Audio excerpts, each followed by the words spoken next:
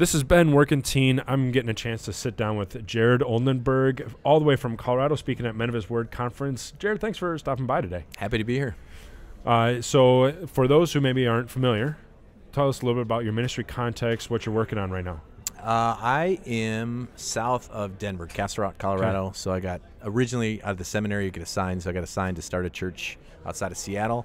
We're there 8 years, and then 2010 came to start a church in Castle Rock. So now we're kind of functioning in that world, moving forward at that. Yeah, that's excellent.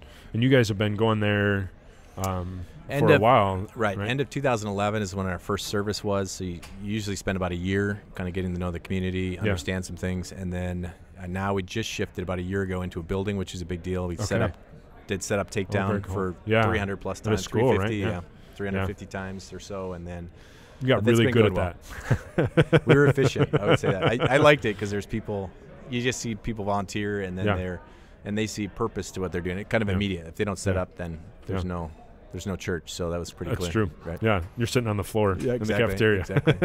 The chairs were set up. That's the only thing we didn't do, but everything else we had to provide. Well, excellent. And you're presenting here at Men of His Word. That's exactly right. So what's your big takeaway, the big idea you want people walking away with today? They asked me to speak on something in particular. I thought I got to pick, so that was my trick. So they said, "If the world hates you," which I thought was the theme of the whole conference. Yeah, so I thought it's not. It's not at all. And I totally misread the email. I spent like a week brainstorming, and I sent them 2 topics. I'm like, either of these would be really good. One was like on Sabbath rest. I thought this would be good. I can't remember the other one. And then they said, "No, will you speak on if the world hates you?" I'm like, wow, okay. So I brainstormed that a little bit. And the challenge with that is because Jesus, right in that section, we're talking about John, and Jesus, right in that section, promises that if you love me, basically, you're going to be persecuted. And then I started to talk to people, and no one's really persecuted. Okay.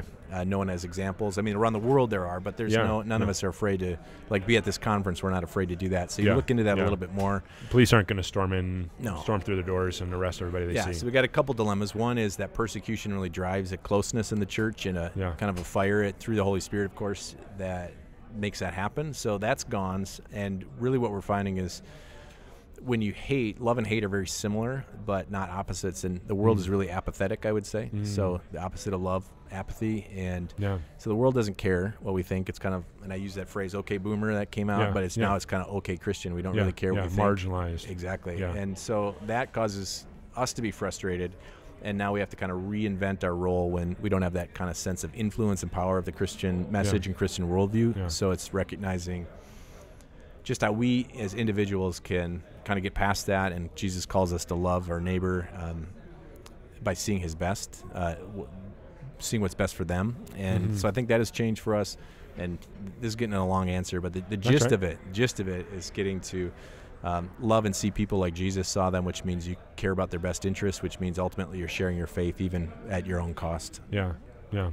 What do you see as, what have people shared with you? What is the cost of sharing, being open about your faith? Because that's really what we're talking about in this podcast, is how to live your faith out loud. Right, exactly. What are some of those costs that you've seen in the American context? Well, I think the cost is we just don't do it because people don't care. Okay. Right? So, I mean, if you see response, and I would say that, right, if you lift weights and you get bigger, you're going to keep doing that. But if you see no response, and I think that's the struggle what people have, is when people don't care about their message, and they don't even care enough to argue.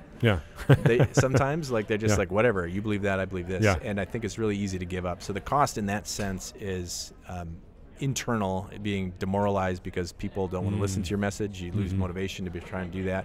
And it's trying to somehow look past that to say, there really is a God, there really is a hell, there really is, I mean, there's real stuff outside of these things that we can see, and trying to come to people with the importance of that Jesus really matters. Yeah. Excellent. Yeah, that sounds like an exciting presentation. Hopefully you're getting lots of people listening to it, because I think that's a big issue in America. It went well. Especially as we hear about like the church in China or Pakistan or Afghanistan. You're like, oh, that's or Iraq. You know, those guys are doing it. They're facing persecution, and it can feel like, I don't face that exactly, but I face something, and I don't know how to deal with it. So it's a good conversation to have. It was. It seemed to go pretty well. I had a good dialogue with the people there, and I think many probably came in thinking, the world's changed. You think about like the bakers who, because of their stance on marriage and things, they can't. That's how we view persecution in reality. They all recognize this, the work they feel like silenced to some degree, and it's just a whole different thing of kind of, that's we're just in a different era, and recognize that people don't come from the same assumptions that we do, and kind of have to start from ground zero when you're talking and witnessing to people, because they don't have the same kind of back knowledge or backstory.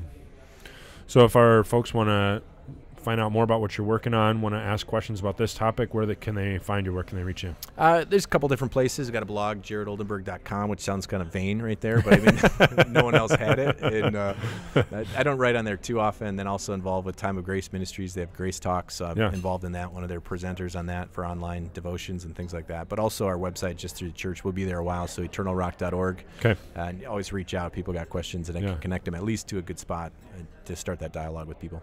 Excellent. Thanks so much for your time. Happy to be here. Yeah.